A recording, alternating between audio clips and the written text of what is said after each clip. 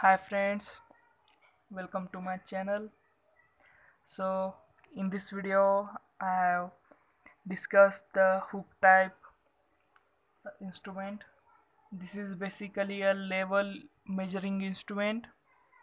So let's start. So this figure is shown the construction of hook type level indicator. The hook is consist of stainless steel wire with 0.063 mm in diameter.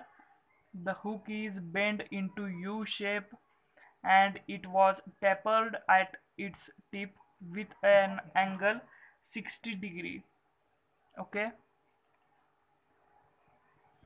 one side of U shape wire is attached with the solider having a vernier scale, means this, and a clamping screw is used to, means this, and a clamping screw this is used to adjust the vernier position of the solider, means this rod.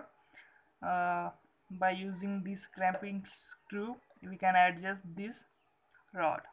Okay, and scale graduated in level in mm in the part of the level indicator.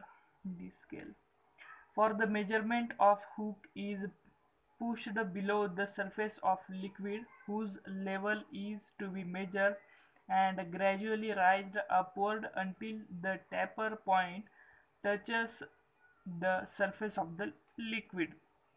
Means by using the clamping screw we can adjust the rod this, and at the surface of the liquid level, and at an angle 60 degree we can that point we adjust the pointer. Okay, so it is a n clamped and level in read on the scale with the help of vernier and graduated scale, and from this side we can read out the level of liquid in the tank.